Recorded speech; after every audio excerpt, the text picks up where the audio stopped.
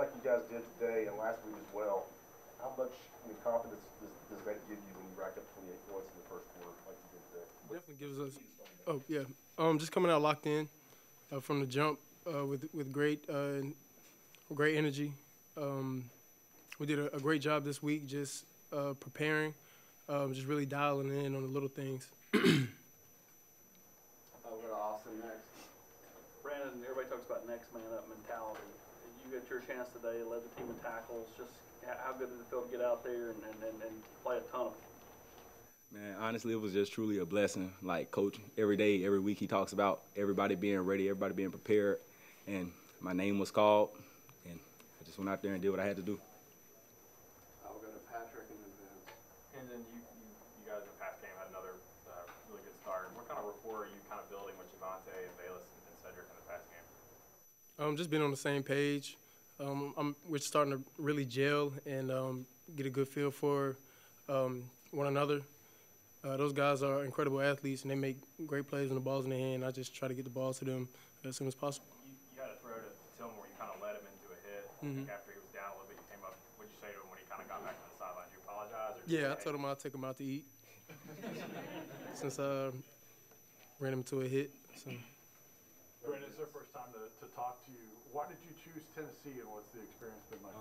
I chose Tennessee really because the coaching staff, like really Coach Hype and Coach Martinez and Coach Banks, really just keeping it like strictly 100 with me, and just telling me that I would have to work for everything that I wanted, and I was up for the challenge.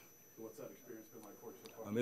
It's been a real great experience, like just learning from these guys. Like, they really know what they're talking about, and I really feel like they had my best interest and still do. Go to Jimmy. Hendon, on the first drive, there were 14 plays. 8 of them were called passes. Was that the game plan going in, or was that an adjustment based on what South Carolina was doing? Mix of both. The guys upstairs have a great mind for the game. So does Coach Hype, and they dial up some great plays and some great looks, and we go out there and execute them, and that's the result. We'll go to Adam.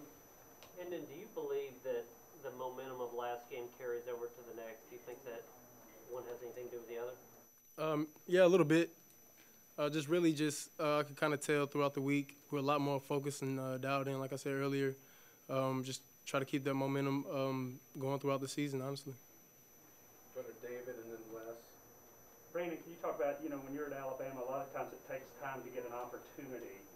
It took you some time here a little bit too, but today you had it. What was it like just getting so much playing time running around out there? Honestly, like coming from Alabama, it was like every day in practice was really kind of like a game. So in game situations now, it doesn't really affect me because of how I've been coached in the past, like by Coach Saban and now these new coaches. Like all of these guys have really prepared me for whatever. Brandon, when did you know you were going to get the call today to go in? I mean, I know that you guys have been banged up, so it's in your mind, but when did you know you were going to be the guy? Yesterday Afternoon. What's through your mind when you hear that? Nothing. Just I was ready to go out there and play. Go to Ben and then Eric. Hendon, you had a couple turnovers in those first couple of quarters you played early in the season, but you've been really efficient not turning the ball over the last couple of games. Just what has changed for you in that department? Nothing really. My track record has always been taking care of the ball. When I go out there and do my job, that's part of it. The ball is the team, so I got to take care of the team at the end of the day. Really just getting comfortable in the offense in a game-like situation has definitely benefited me. And now that you've kind of solidified the quarterback job, have you had to kind of remind yourself to maybe take care of your body on run plays, or are you still kind of doing you on those plays? No, I'm out there playing ball. I try to. All the coaches and my mom always tell me, get down, don't take no hits. But, when I'm out there, I'm just playing ball, having fun. So it's part of the game. And then as defenses are adjusting to the tempo of your offense there in the first half, is it important to cash in and take advantage of that in the first quarter? Is that maybe a reason you guys are finding success here early in games? Yeah, just having a upbeat tempo is our goal in every play, is to go as fast as we can, literally, every play. So when we do accomplish that, great things happen in the back end. How long do you think it takes defenses to kind of get their feet under them and get used to that in a game? You can never get used to that on defense. it's impossible. We'll go to Ryan next, and then Jimmy. Brandon, have you been working specifically at the Star, or where all have you been working at? No, sir. Really, like I just know it all. Like I know star, I know safety, I know almost every position. So it was really like, boom, hey, you're gonna be playing star tomorrow, and I knew the game plan. So. And coming into this year, I mean, did you feel like when you got here that you had a good chance to play early, and if so, was it frustrating the first 5 I was really just gonna take it a day at a time because I knew I was a new guy, had to adjust to the system and everything. And as guys that's been here, they have an opportunity. I have an opportunity. So it's really like whoever goes out there and practice the best, that's who plays. Go to Jimmy next. Hendon, you're up 38-7 at halftime, 99 yards gained in the second half. Do you think the offense relaxed any? Yes, I do. I think like we relaxed, took for granted in the third quarter. Really just came out in the fourth quarter and trying to make a statement and punch one in the end zone, which we did. What do you think you relaxed? I know, big lead.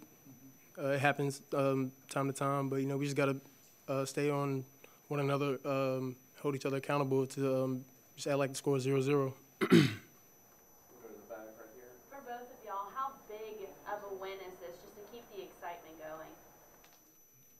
Well, I'll say this is a big win, but we just take it a game at a time. Next week, we're on to next week. Same. Feel like every win is the same. It's a one-game season every week, so we just approach it as that. Go right here. Yep. Yeah, Hendon, the coaches put the ball in your hands early a lot, especially on first downs. Just how does it feel for to have their confidence in you to get the offense jump-started early in the game? It's a blessing. Really, I mean, my teammates really helped me out in the long run. The guys around me really elevate my game to another level. So with the ball in my hands and those guys around me, the whole team is feeling confident on the field. We'll go to David and then Keith.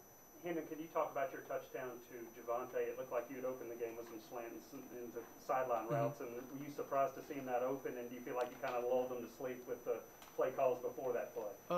Not really. I tell Javante week in, week out, like, no one can guard you. Like, let's go ball.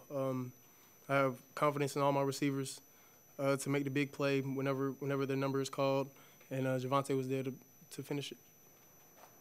Hendon, I don't know the exact stat, but in fewer games here, you've already far surpassed passing touchdowns compared to your time at Virginia Tech. What do you think's been the biggest difference for you, or how much you've, or the biggest way that you've improved since being here?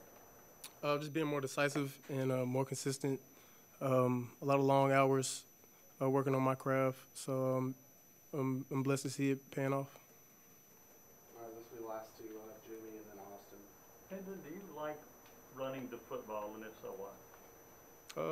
I mean, whatever it takes for the team to win, that's what I'll do. If it's throw it or run it, I'll do it to get the job done. Does that go back to your high school days? Yeah, I guess it does. This is for both you guys. What did you know about Al Wilson before this week, and then what did you take away from him and listening to him and all that stuff? Well, honestly, I didn't really know anything about Al Wilson until I got here. Like, we've talked about him like in previous weeks from now, but like today, like the energy they brought to the locker room after the game, like I like him. Yeah, he's a VFL legend.